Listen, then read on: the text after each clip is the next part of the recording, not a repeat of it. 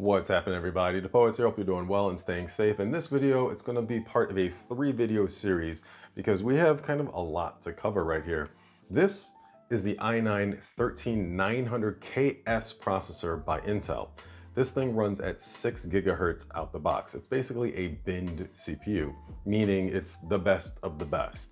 And because it's at 6 gigahertz and because it has 32 threads, this thing does run kind of hot.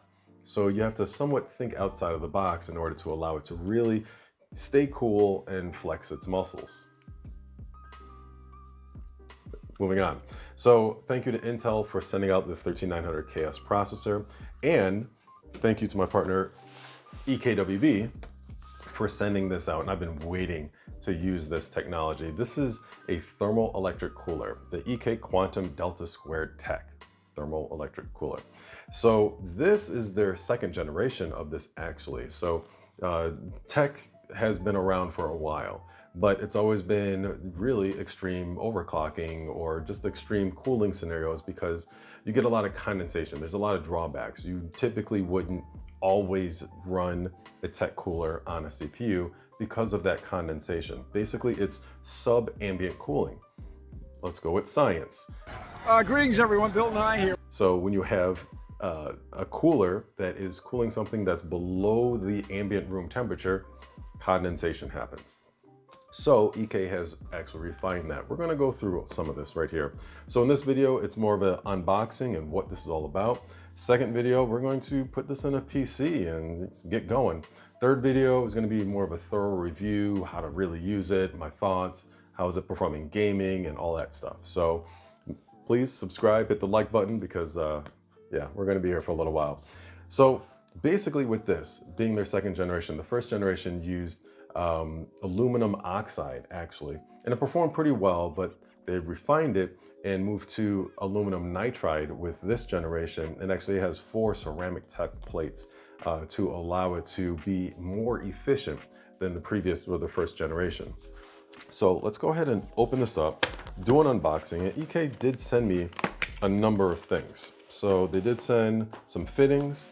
They sent some of their some of my favorite tubing. It's the zero maintenance tubings, ZMT, basically black soft tubing, and it's great for test builds, great for workstations as well.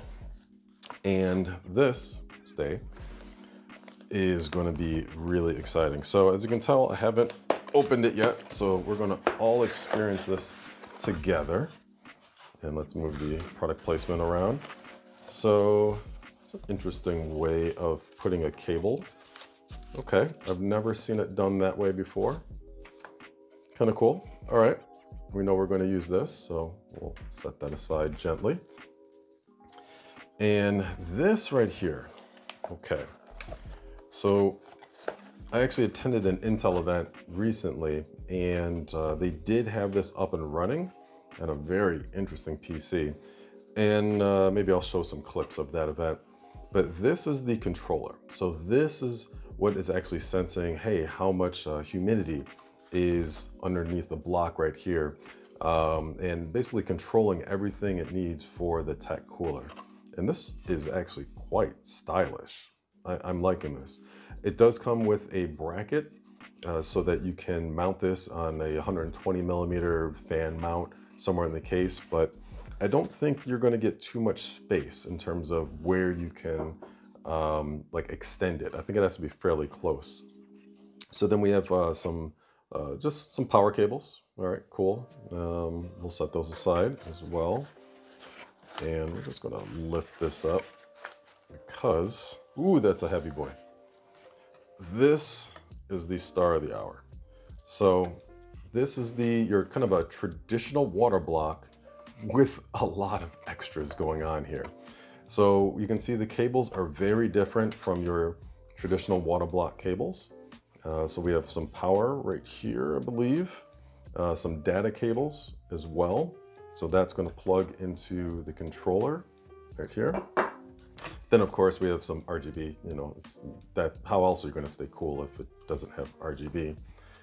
And then on the back here, this is really where all the TEC really shines because you'll notice that this is actually rubber. It's like basically a sealant. So when you're putting this on the 13900KS processor or any Intel 12th and 13th gen processors, so like 12 600K up to the 13900KS processor, this is what that's compatible with.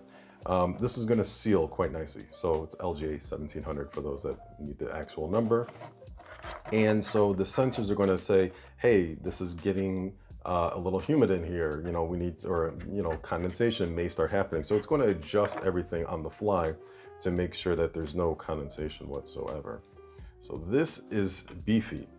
Now, because you have a lot of wattage basically going into this, the TEC cooler will hit like 210 watts in order to, you know, basically rip the heat away from the 13900KS processor. That's a lot more wattage that also needs to dissipate heat. So you have the wattage for the CPU, 13900KS processor, 6 gigahertz. Yeah, that's added heat. Then you have the heat from the TEC cooler that's actually pulling the heat away, you know, from the 13900KS processor. So you have to have a robust water cooling loop to handle the heat from both devices. So say 210 watts from here, however many watts you have pumping through here, if you're an overclocker, all that stuff, or, you know, just gaming, whatever you're gonna do, you have to add all that up. It makes you have the adequate size power supply unit as well. That's very, very important. But of course, even more important is having the right amount of surface area for your radiators. So let's go ahead and set this aside for now. See what else is in here. And so we do have the tools needed in order to properly apply this to the motherboard and processor. And then we have, there we go, the plate as well, back plate. Very cool. And then they do also include some thermal paste. So EK, I'm not even gonna guess what brand it is. It is like EK labeled, but EK doesn't make their own thermal paste. And of course, all the fittings and everything that you'll need for that. Anything else in here? Yep, we have the 120 millimeter bracket as well. So you can basically mount this where you need to. For many PCs, it's the rear fan will have 120 millimeter size, but check with your PC because like one PC behind me, that's actually 140 millimeter. Don't call me Linus. 140 millimeter. So this actually wouldn't, you know, fit as easily.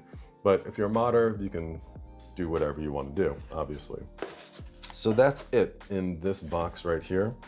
And yeah, this is going to be a very interesting project. So this controller looks great.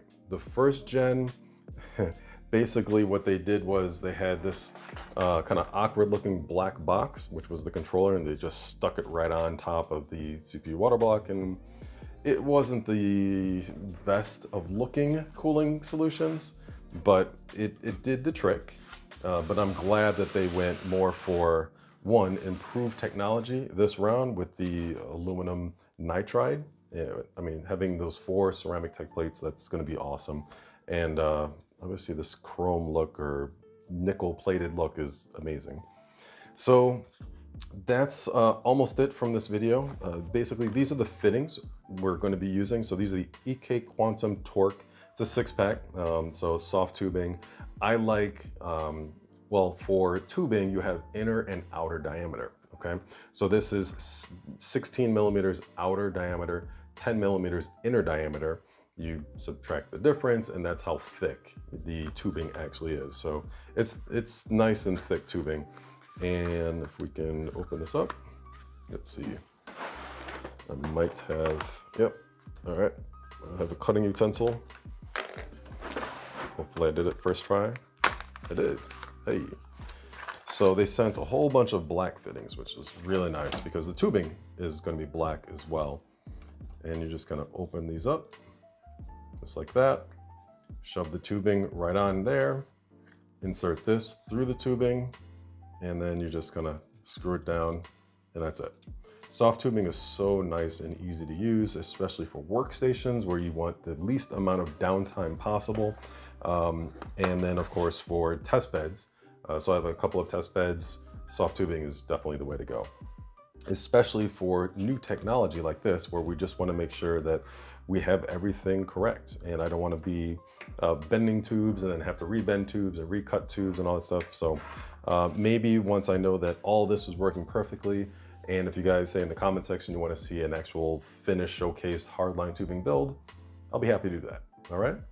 So that's about it. I made a mess, but yeah, thank you to Intel for sending over the 13900KS processor. That's actually they sent it in this. This was the 13900K processor, so they sent 2 processors. Thank you, Intel, so much. Specifically, Intel Gaming. And then EK, thank you again as well. Always been a big supporter and one of the original supporters of my channel. So thank you again. So stay tuned for part 2. Let me know in the comment section what questions you may have. Obviously, I'll try to address all of those in my part 2 video. And it's going to be a long, kind of a lengthy how-to video on how to put all this together, its performance and all that stuff, and we'll wrap it all up in part 3. So thank you very much for watching. Hit the like button, subscribe if you like all this stuff, and definitely more to come. Thank you very much. Peace.